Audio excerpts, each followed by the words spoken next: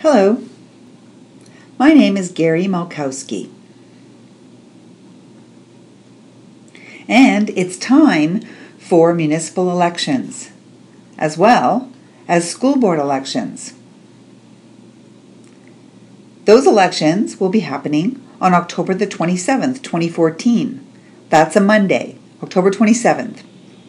Everyone who is 18 years of age or older can vote in the municipal elections, which include voting for mayor, city and municipal councilors, as well as school board trustees. Do you know your rights related to voting? Elections in Ontario throughout the province require accessibility. Voting stations must be accessible. If you go to a candidate's meeting, or you want to meet a candidate who's running in a municipal election, or meet with a school board trustee, access is required.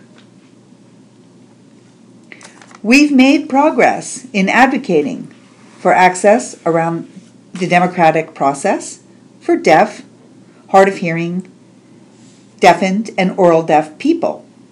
We have made progress, but there is still work to do. Often, people are faced with barriers when trying to meet with candidates or access debates because the accommodation is not provided. Accommodations like ASL English interpreters and captioning, they're not provided. It's important for deaf, hard of hearing, deafened, and oral deaf people to have full and equal access to the democratic electoral system during all elections, including municipal, provincial, and federal election campaigns, and at the voting polls. This is important.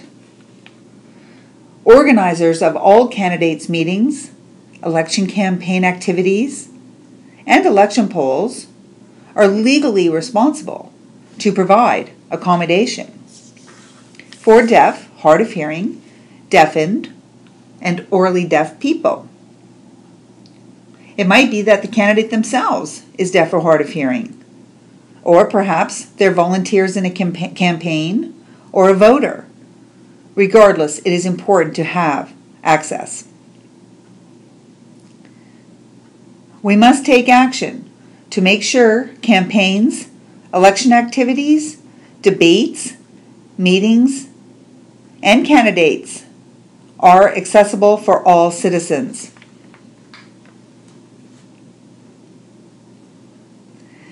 Make sure you understand your rights to the democratic process and the electoral process.